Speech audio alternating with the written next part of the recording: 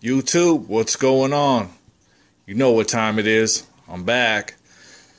Tonight, I'm going to do a video on nitrates, and this has to do with my man, Dan Heitshoe. We've been kind of talking about this, kind of going back and forth, I guess, discussing nitrates and their effect on fish and really what does it do and why does it do it. More wanting to understand it better. And, I hit him up in the early summer, I guess, and he finally decided to do a video and get back around to it. Thanks, Dan. I'm just kidding. Anyways, he put out some material and got me to thinking. But before I get into doing this, guys, I want to give a shout out to Stebbs36 and a reminder to all the bigger channels and the channels that are up and coming. At one time, you only had 1 or 2 subs. Let's support some of these smaller channels that are trying to get started.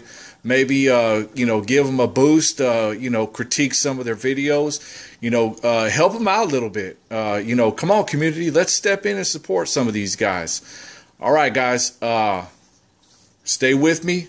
Going to be looking at nitrates, the effect that it has on fish, and start a discussion on this. Stay with me.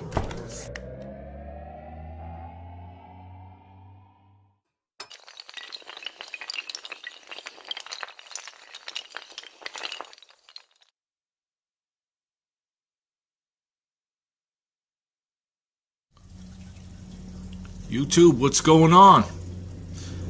Talking NO3 or nitrate and the negative impact that it has upon aquarium fish. And this is going to be in response to Dan Heitshoe's video. He and I actually started this conversation a while back.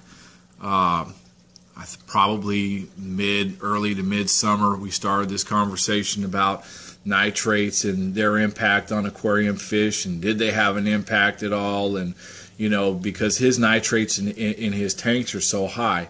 NO3 does have a negative impact on fish as far as the studies that were performed that I was able to go back and study and read. And of course, I'm not going to sit here and cite theory and all these different types of things and whatnot, but I will let you know that it does impact the fish. It does repress their immune system. It does affect their slime coat.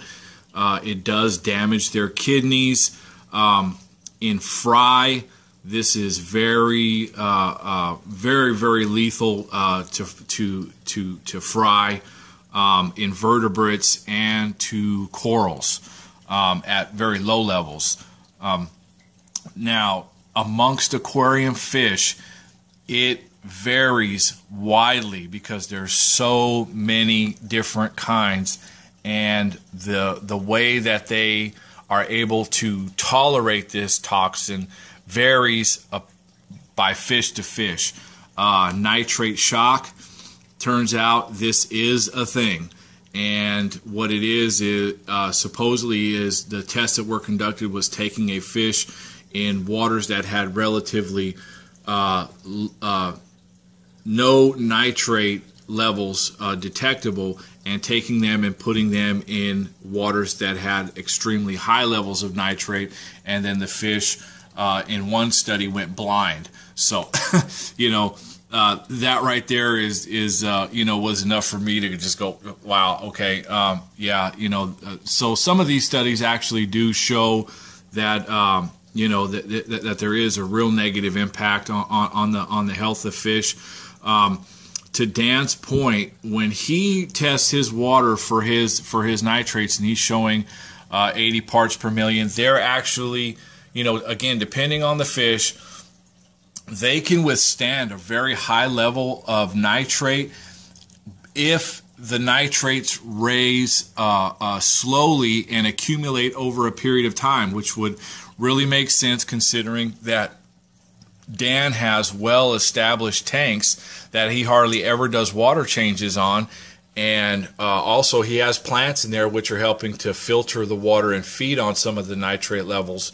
That right there actually does make a whole lot of sense with what he's saying, and with what the studies have found, that you know, as long as the nitrates are raising up slowly over a period of time, the fish can withstand that. So again, I mean, I'll never do that, you know, in my tanks and whatnot. But I think that it's interesting to add that to the debate. That I had seen some videos that were done by the Cyber Aquarist, where he was talking about nitrate shock, and you know, and taking fish and moving them here and there, and I don't know what species that he was talking about, but I know that, you know, a lot of people in the hobby have a lot of different experiences with the fish, and they can vary widely, you know, vary widely based on the type of fish that you have, the tank that they come from, so on and so forth. So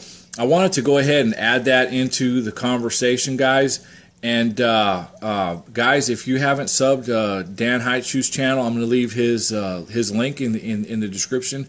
He's got some really good videos. Go ahead and hit him up with a sub.